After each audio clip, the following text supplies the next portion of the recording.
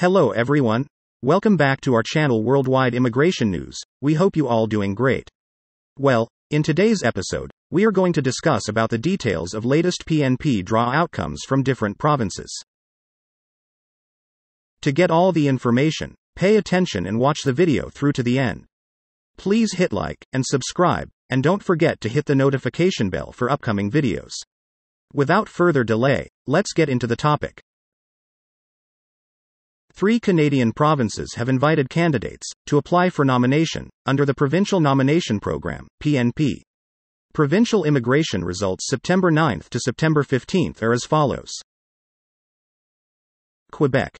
Quebec invited 1,433 candidates to apply for permanent selection on September 5th.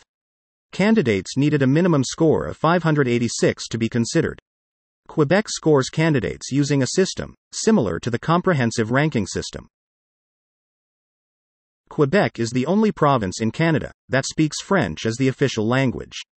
To help promote French and protect its status in Quebec, eligible candidates required a level 7 oral proficiency or higher in French, according to the Échelle québécoise des niveaux de compétences en français des personnes immigrants adultes or its equivalent.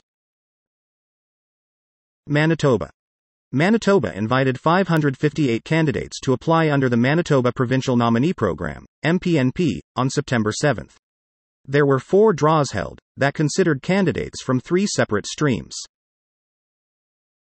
2 of the draws were for skilled workers in Manitoba. The first was occupation-specific, and targeted 230 candidates that had occupations falling under 19 National Occupational Classification, NOC, 2021 major groups. Candidates required a minimum score of 595. The second draw for skilled workers was general. The province invited 236 candidates, with a minimum score of 640. No occupations or other attributes were targeted. The remaining 2 draws invited 52 candidates from the international education stream and 40 skilled workers overseas, with a minimum score of 724. British Columbia. British Columbia held its weekly PNP draw on September 12. The province invited 183 candidates from the skilled workers and international graduate streams, including express entry candidates. The invitations were distributed between 3 draws, targeting specific occupations.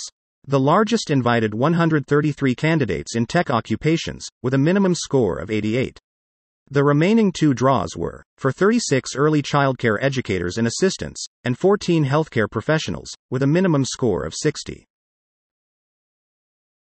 Provincial nomination adds 600 additional comprehensive ranking system points, making it simpler to obtain an invitation to apply in the subsequent express entry draw. That's all for today. Thanks for watching the entire video. Hopefully the information is useful to you. See you later in the next episodes. Till then, take care.